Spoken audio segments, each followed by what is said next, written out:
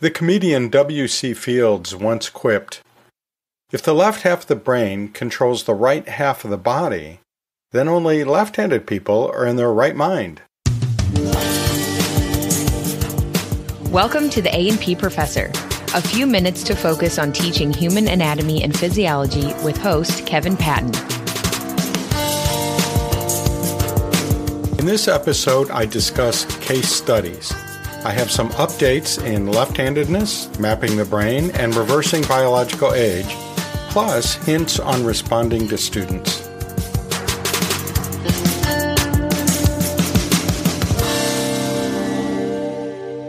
One in 10 of us is left-handed. I'm not one of them. I'm right-hand dominant. But when we look at handedness, that is, which hand is dominant or not, the question always comes up, well, why is that so? Is it based in genetics? Is there something in our genes that tells us to be left-handed? Or is that something in our environment that pushes us in the direction of being left-handed or right-handed? And the best guess based on people who study these things right now is somewhere in the neighborhood of 25% of it is probably based on genetic factors, and about 75% of it is based on environmental factors. So, in my mind, nope, we don't have an answer yet. But it's an interesting question. And we're now starting to tease out some genetic factors that may, in fact, play a role in whether we're left-handed or not. And one of those genes was recently teased out as being a gene that affects the cytoskeleton of our body's cells. And that is somehow playing out in the white matter of our brain to kind of push us in the direction of being left-handed when we have such a gene that is associated with left-handedness.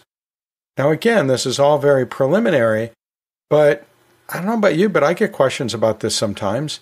Is, what makes us left-handed or right-handed, especially when I'm talking about crossing over in the central nervous system and so on, and people will ask us those kinds of questions.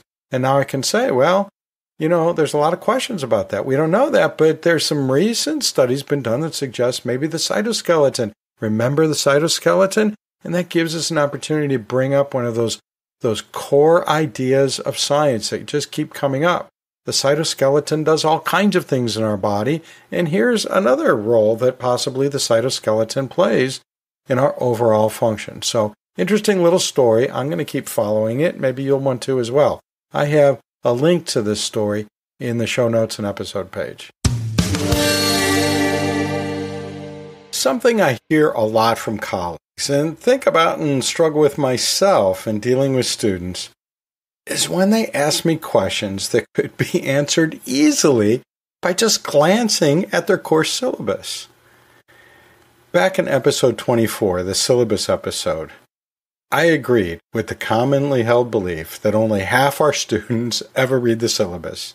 But on the bright side, that means that half our students do read the syllabus, so yay! But we still have to deal with the half that aren't reading it, right? Is there anything we can do to get them to read it? Or at least rate it? That is, look for just that part of the syllabus that can clarify things at that moment when they have a question or find themselves in some sort of pickle. The short answer, in my opinion, is no. No, we can't. At least I've not found the magic method for doing that. I gave up on that, and now I focus on a much more attainable quest, turning lead into gold. I think that's going to be much easier than getting 100% of my students to read or rate their syllabus.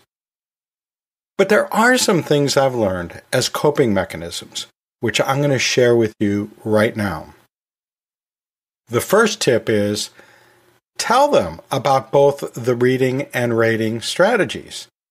I do this at the beginning of the course, emphasizing that their syllabus is not just for syllabus day. It's there to answer their questions quickly when they need help all throughout the semester.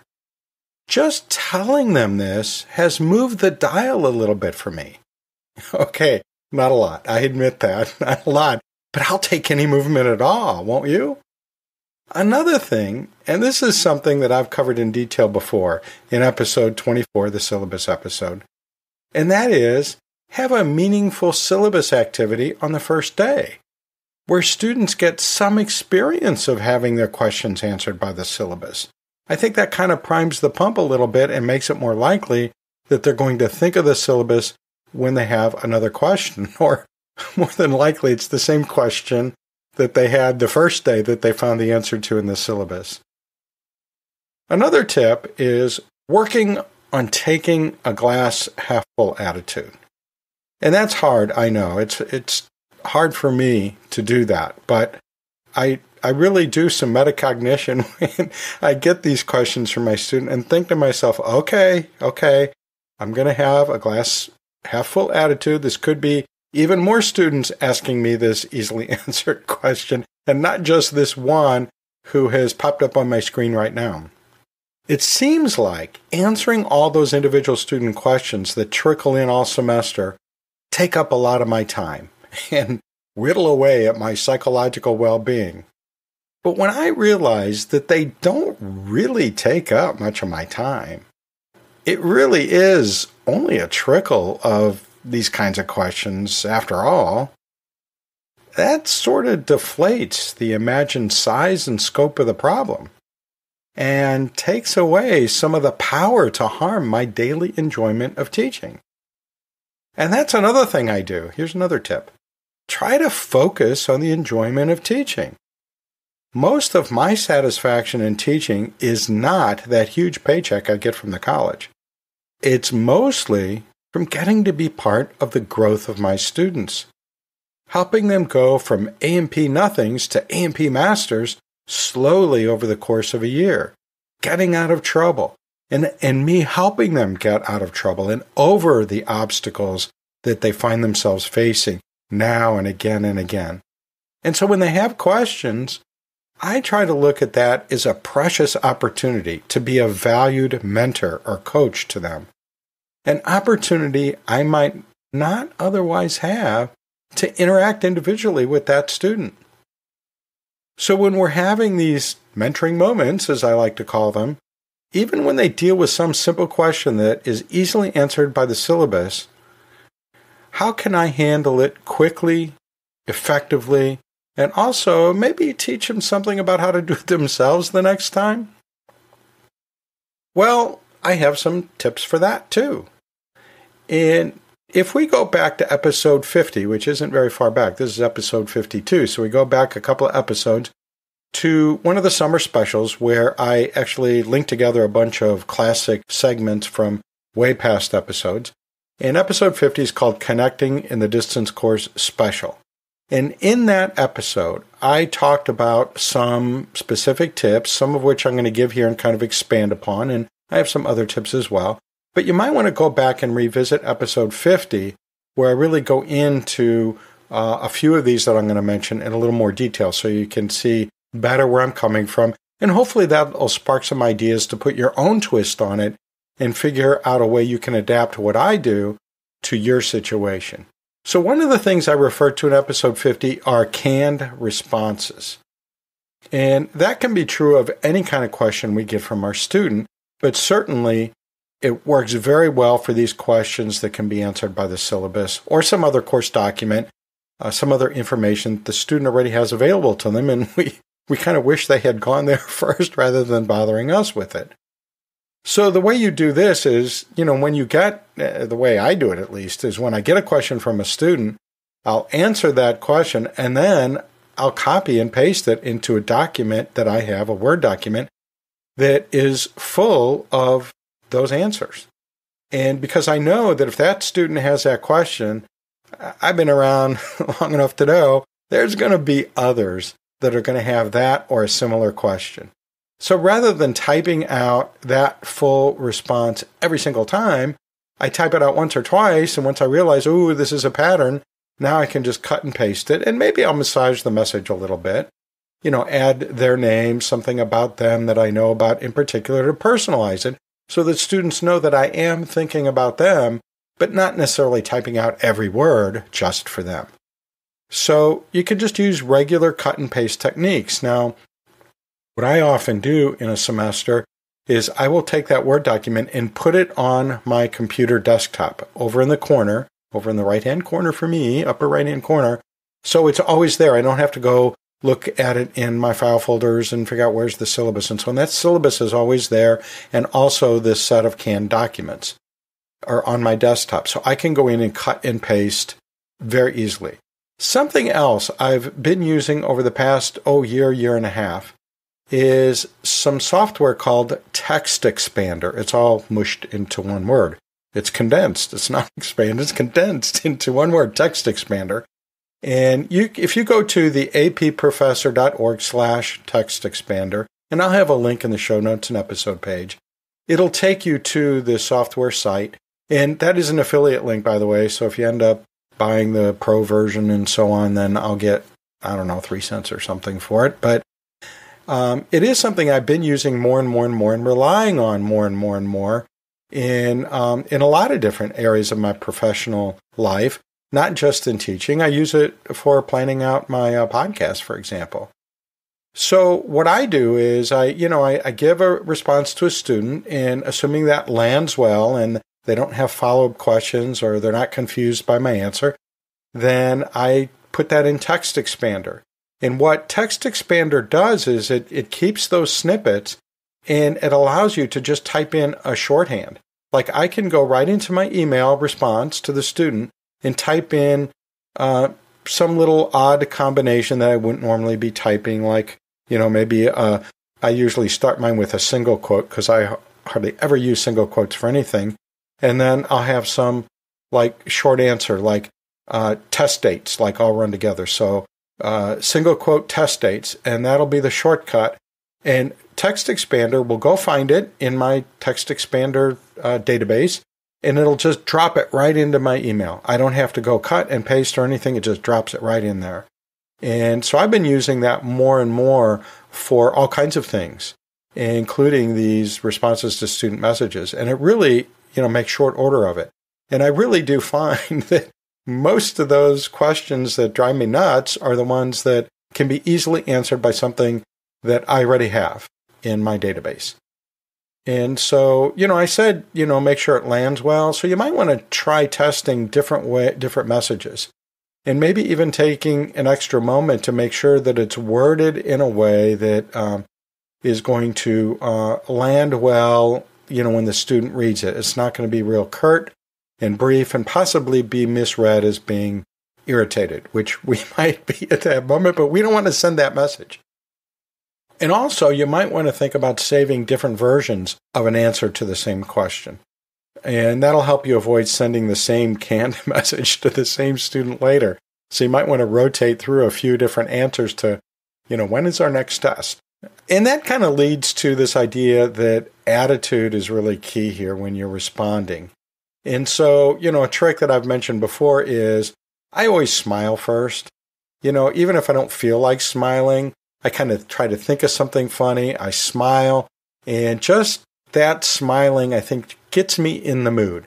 And then when I respond, I try to be not only kind of have a happy affect in my writing, but maybe even kind of silly. Because if you throw in a little joke or a pun or something like that, the students don't feel like you're irritated with them. And a lot of students really, really, really hesitate to contact their instructor. Believe it or not, they hesitate to contact their instructor because they really do feel like they're bothering their instructor. And that irritates me more than them asking me a question. I will be honest with you. I hate when they have that attitude because that's what I'm there for. That's what I'm being paid for. That's the part of teaching I like, is answering student questions, because that's where the rubber meets the road and I really get to help them overcome that obstacle. Even if it's a small, easily overcome obstacle they could have done themselves, I still enjoy that. Or at least I try to enjoy that, because that really is helping the student master what they need to master.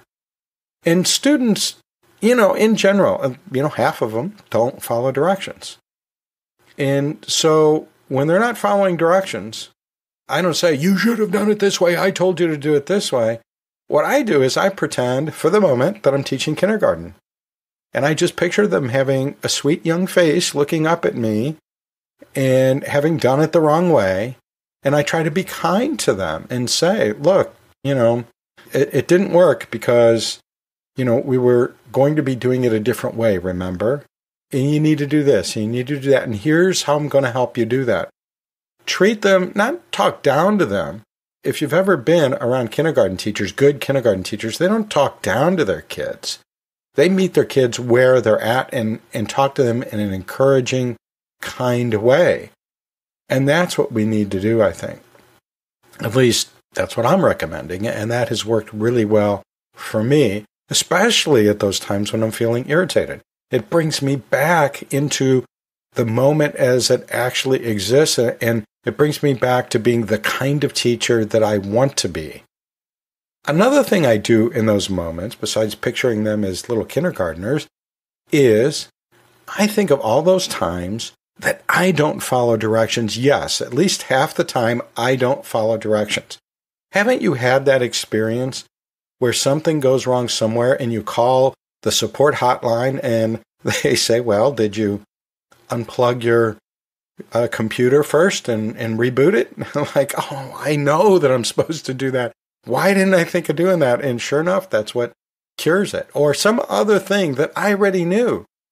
Or there's something in the directions that I skipped. I mean, I often skip directions thinking, oh, I can handle this. I can do this. Well, students do the same thing that we do.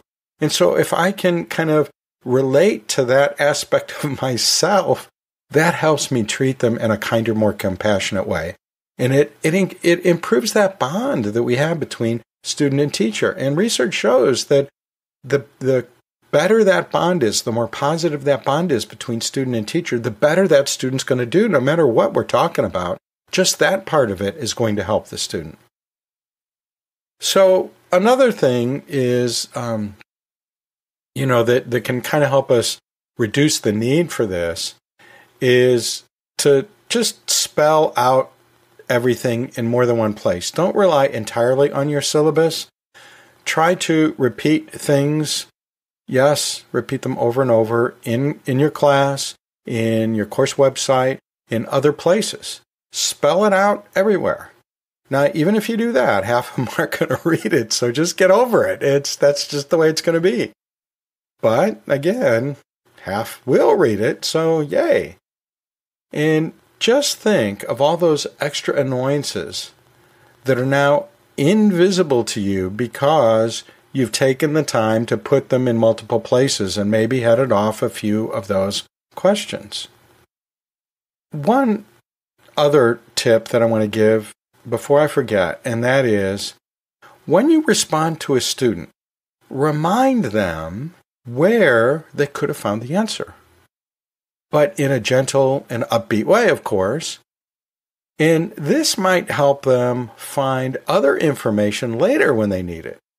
So what I'll often do is cut and paste or embed into my snippet in Text Expander a passage or a sentence or whatever, bullet point from my syllabus.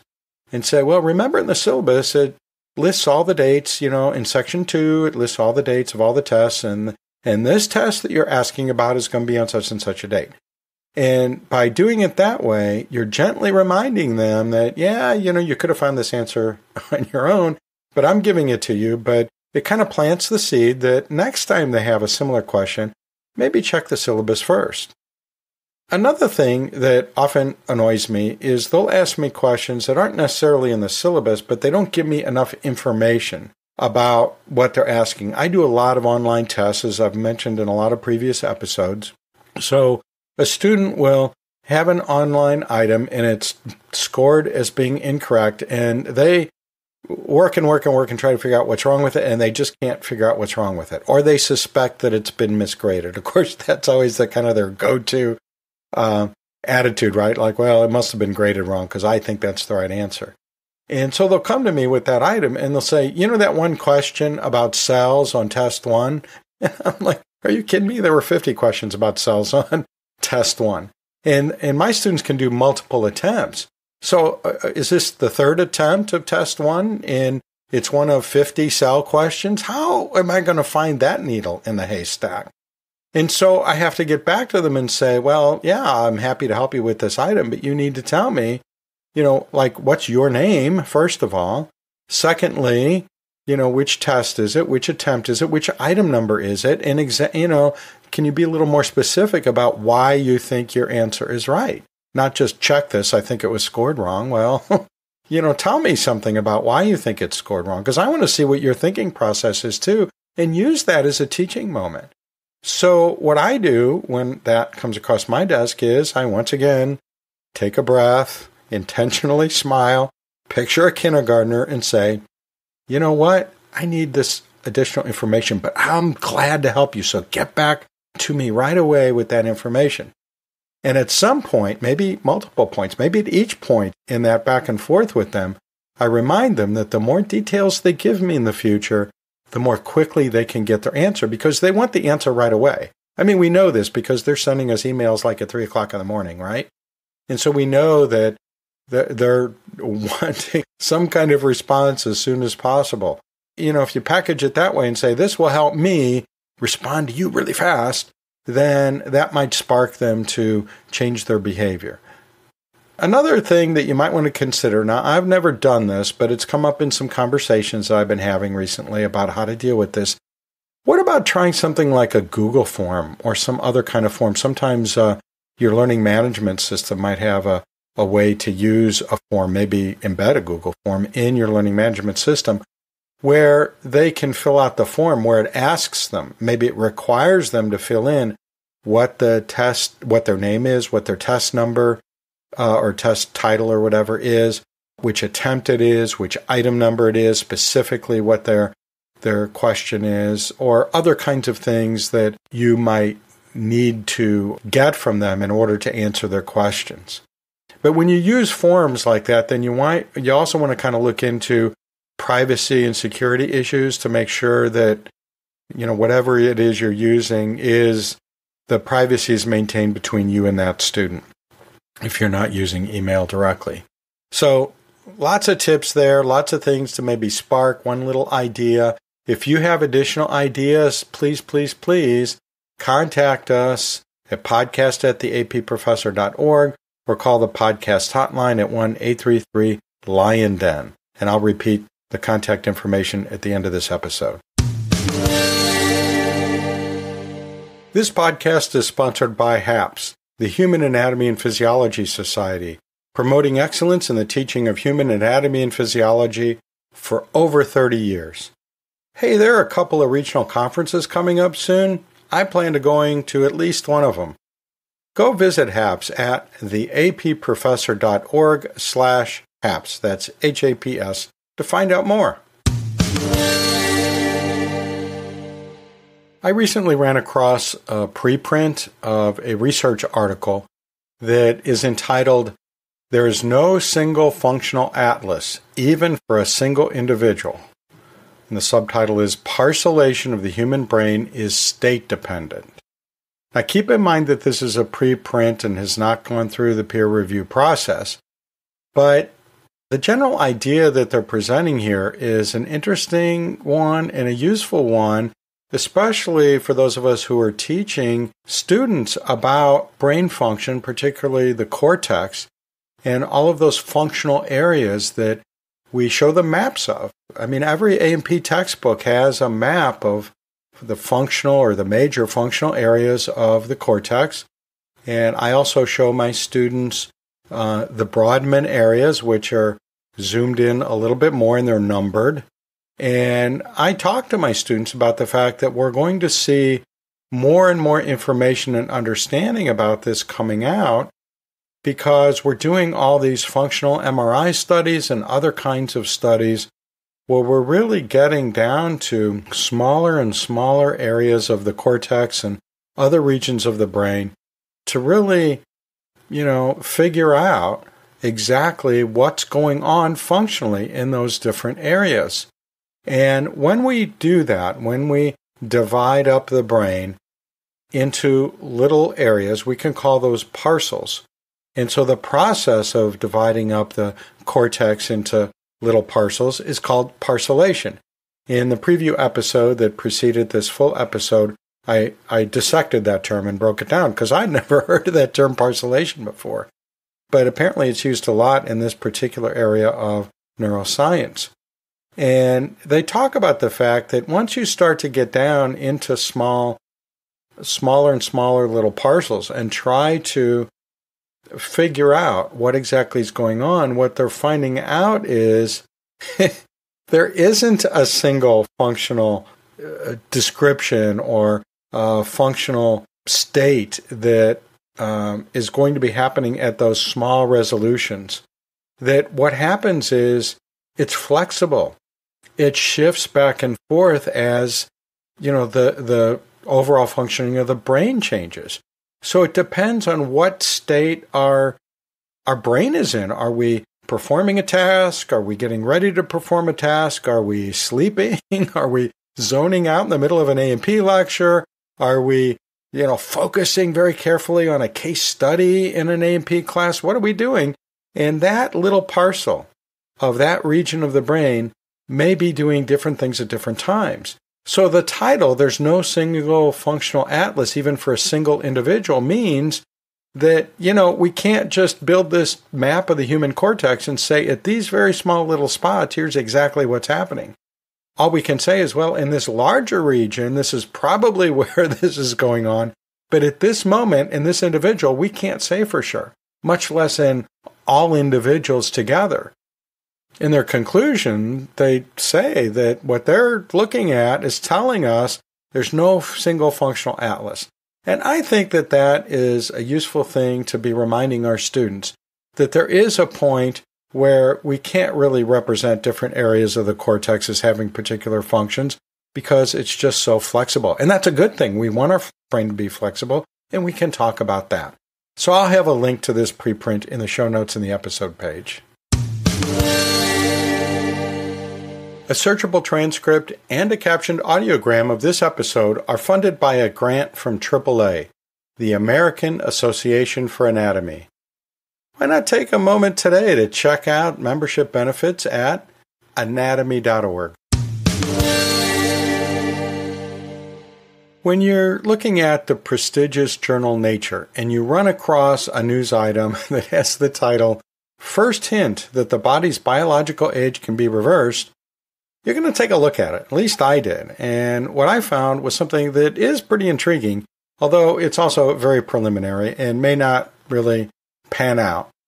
But it's based on an article, a journal article that came out in the journal Aging Cell just recently.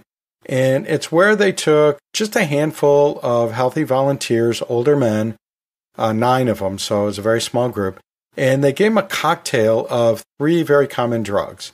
One was growth hormone, and then there were 2 diabetes medications. One was DHEA, which is dihydroepiandrosterone, and the other was metformin, which is a very common anti-diabetic drug. And so they gave them this cocktail, and they found out that when they were looking at the epigenome of these individuals. Now, I explained the term epigenome in the word dissection segment of the preview episode that came before this full episode, but it's the whole collection of all the epigenetic factors that are in a person's genome. Now, we know that the epigenetic factors are things like methyl groups and other factors that are going to influence how our genes actually work in our bodies. So our genes tell our bodies what to build and how to function, but the epigenetic factors modify that and add additional instructions, if you will, to what's going on in the body.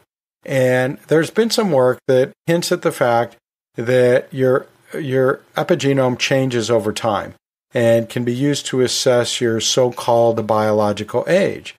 And what they found in this very preliminary study is that by taking this cocktail of drugs, that it sort of reversed what they would expect to see in that person at that particular age. In other words, their epigenome looked like a younger person based on previous studies of what a younger person's epigenome would normally look like. Now, there's a lot of ifs here, right? I mean, there's these ifs about how accurately we can assess a person's so-called biological age, and what does that even mean, biological age? So you have that set of questions and issues, and then you have this other set of questions and issues around the fact that we only looked at it in 9 older white men. So how universal this is very debatable at this point. But it's an interesting preliminary result, and it's an interesting story to tell students when we're talking about things like aging or the epigenome, or we're talking about multiple effects of drugs besides the ones that they were developed to treat. Maybe some of these diabetes drugs are going to be used as anti-aging drugs by everyone. Who knows? Too early to tell, but an interesting story nonetheless. The free distribution of this podcast is sponsored by the Master of Science in Human Anatomy and Physiology Instruction, the Happy degree. I'm on the faculty of this program, and I've witnessed firsthand how this program helps A&P teachers. When's the last time you had a thorough review of all the core concepts of both anatomy and physiology, or comprehensive training in contemporary teaching practice? I mean more than just a workshop here and there. Well, check out this online graduate program at nycc.edu/happy, that's HAPI. Or just click the link in the show notes or episode page. I think about what most folks call case studies a lot. And so I thought I'd talk about them right now. And it's my podcast, so there's nothing stopping me, right? First of all, what do I mean by case study as it relates to teaching and learning anatomy and physiology? Well, it turns out that I mean a bunch of different things when I use that term. I think they all overlap, but they're not all a case study in exactly the same way. In the preview episode that precedes this full episode, I did some word dissections, as I nearly always do in the preview episodes, and one of the words I dissected was case, as in case study.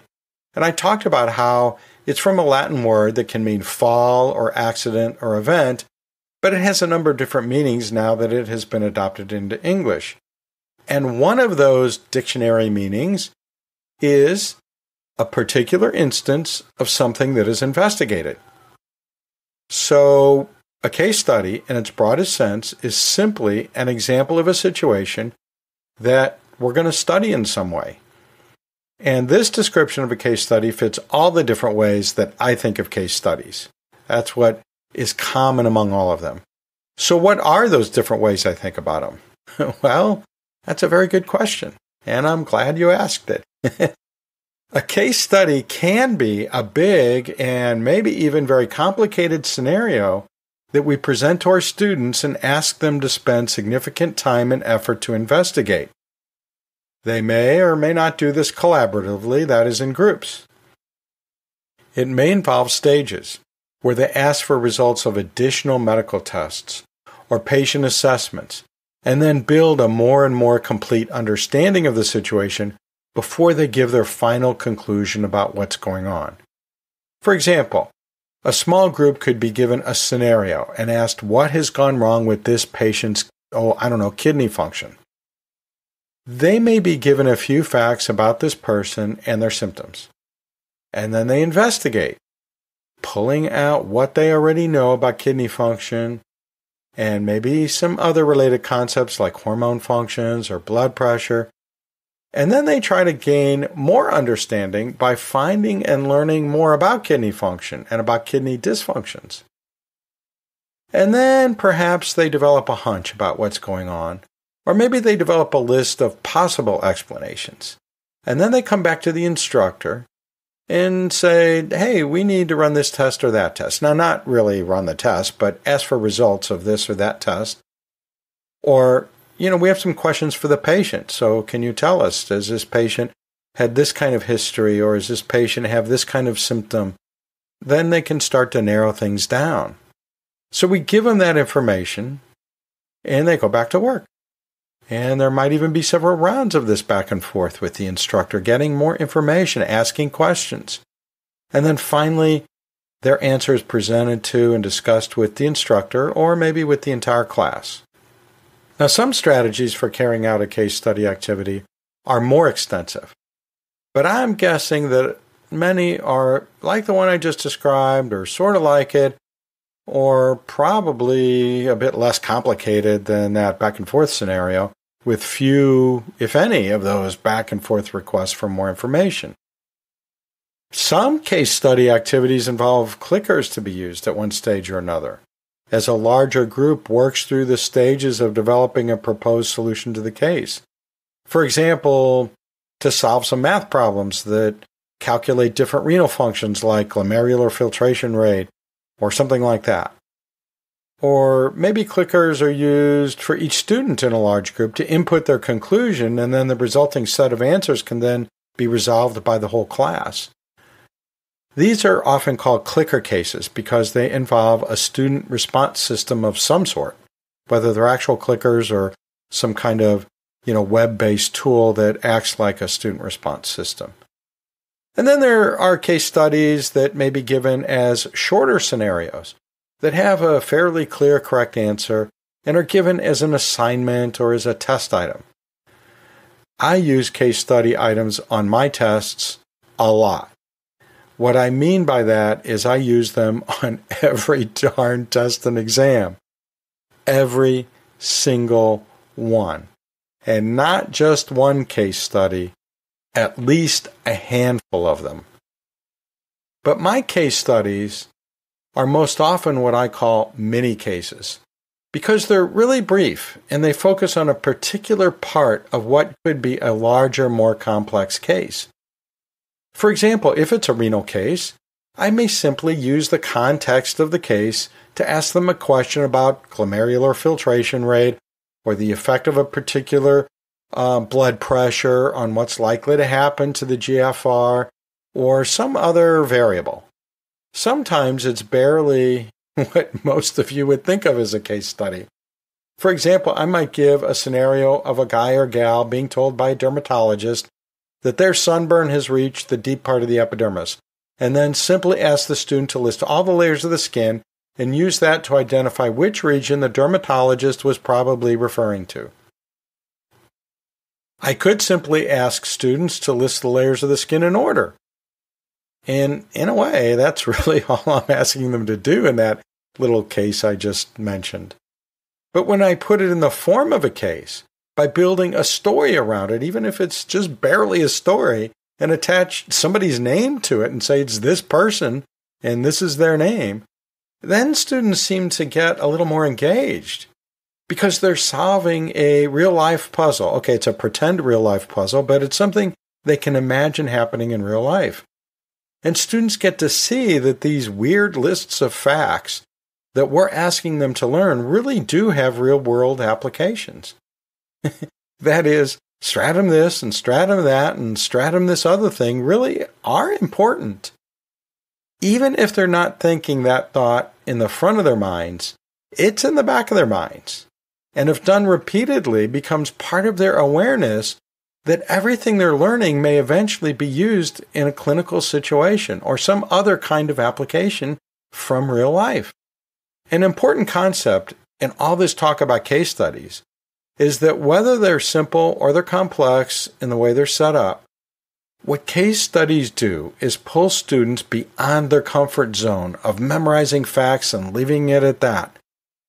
Case studies really do a great all-around job of not only getting students to understand and apply those facts, but also do some analysis and evaluation that helps them creatively solve scenarios or puzzles or mysteries based on real life. I just realized I sound like a regular Bloom's taxonomy here, don't I? Talking about evaluation and assessment and analysis and blah, blah, blah. But that's kind of what we do. I could express it differently and say, when students are asked to describe, explain, and interpret case study scenarios, they must not only recall concepts, but also apply concepts and skills in ways that require strategic thinking and extended thinking to arrive at creative solutions. And I'd say it that way if I wanted to sound like Fink's taxonomy of significant learning. Heck, give me any learning taxonomy you like, and I'll show you how case studies pretty much hit all the buttons. But that's good. That means that we can use case studies to help students reach their full ability to know and use information in meaningful, long-lasting ways. I think another value of case studies is that they're just fun. First of all, aren't case studies really a form of storytelling? And regular listeners of this podcast know I'm a big believer in teaching through storytelling. And stories are a lot more fun than a recitation of facts, no matter how brilliantly delivered and insightful reciting facts might be in your class. Sure, these stories in the form of a case study are hard to figure out, and they can be frustrating. But they're hard and frustrating in the same ways trying to figure out what's going on in a mystery novel or film, or in the same way that puzzles of various kinds are fun. Or think of how popular and widespread escape rooms are becoming. I just thought of something. Wouldn't it be fun to build an anatomy and physiology case that runs like an escape room? I'm going to work on that. That sounds cool to me. I want to do it. Somebody make one of those and I'll come try and participate. That would be a blast. Speaking of creative ways to use case studies in teaching and learning, what prompted me to think of it as a topic for this podcast was an update I recently received from the National Center for Case Study Teaching and Science. This one was a case from Sherry Boyce called A Grumpy Old Man, Hypercalcemia and the Parathyroid Gland. I think it caught my eye because of the term grumpy old man. That just kind of resonated with me. Now, Sherry has contributed several case studies related to A&P to the National Center for Case Study Teaching and Science, as have a lot of other science teachers from all over the country. And if you're looking for some case studies that have been classroom tested to use in your own course, then I suggest you check out the National Center for Case Study Teaching and Science.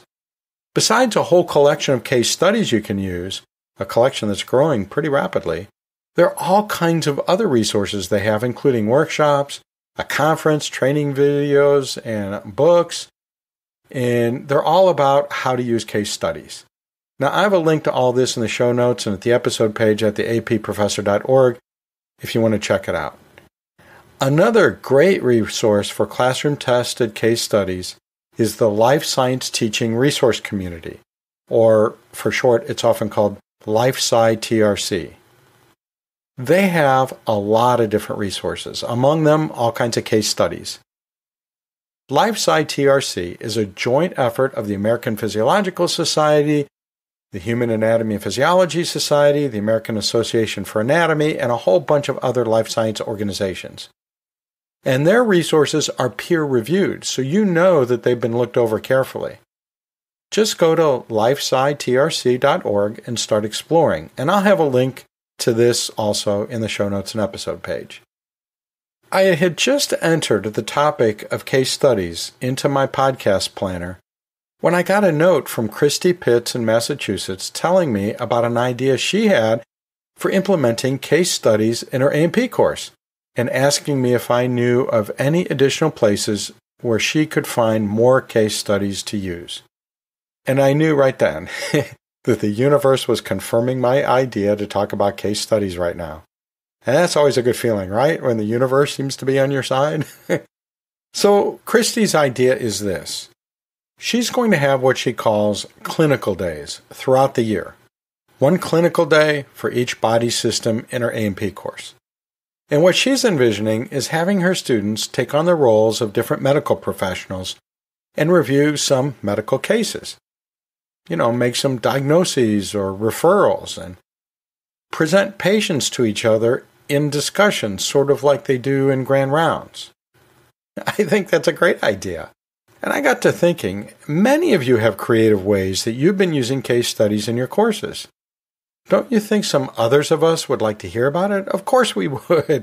So why not call in right now while you're thinking about it and tell us your case study successes, your ideas, your pitfalls, and other stories. One of the ideas that came up during my conversation with Christy is a method that I use in nearly all my online tests.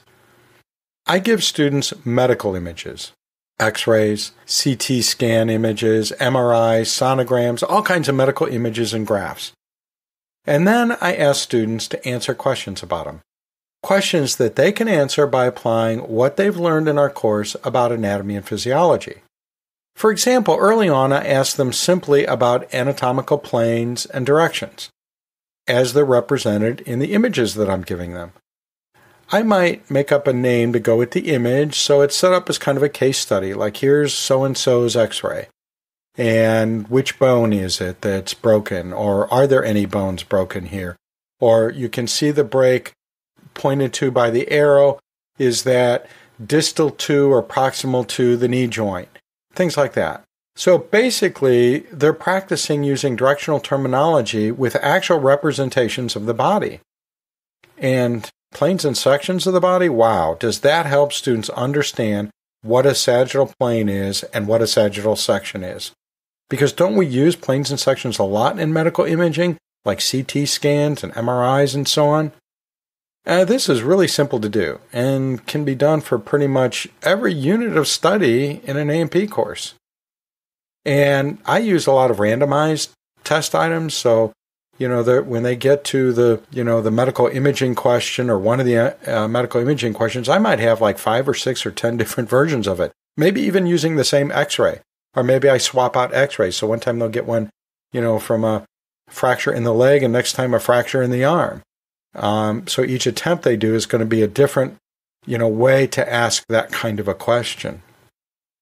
And I'm told when I do my course debriefings, the students tell me that they really think that these things are fun. Of course, they also tell me that they can be frustrating at times, even maddening at times, but ultimately they're fun too. And by the way, remember a moment ago when I said that I make up a name and turn a medical image into a case study? Well, that's kind of the natural evolution of working with case studies as a teacher. At first, you use cases written by others. Then you start adapting those. And then you start making up your own. And then you start seeing every question you pose to students is a potential case study or mini case study. And then, all of a sudden, as if by magic, we're making them up as we prepare for the day's class. Or an idea for one pops into our head as we're in the middle of class explaining some concept to students. To sum up, case studies are a fun variation on storytelling. And they can be a great tool to get students thinking, applying, evaluating, and solving in complex ways. Plus, it's a great way to keep students engaged and motivated. And if all that isn't enough, well, I just got nothing else for you. Hey, don't forget that I always put links in the show notes and at the episode page at theapprofessor.org in case you want to further explore any of the ideas mentioned in this podcast, or if you want to visit our sponsors. There are many ways to stay connected to this podcast and get new episodes as soon as they're released. Just go to theapprofessor.org/listen to explore the many ways you can do this. And you're always encouraged to call in with your questions, comments, and ideas, and A&P jokes at the podcast hotline. That's 1-833-LION-DEN. That's 1-833-546-6336. Or send a recording or written message to podcast@theapprofessor.org. And you can follow this podcast on Twitter, Facebook, or Instagram using the handle @theapprofessor. I'll see you down the road.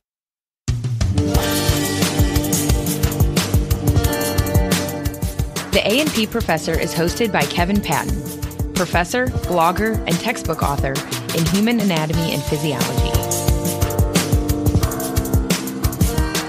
Please do not puncture or incinerate this episode.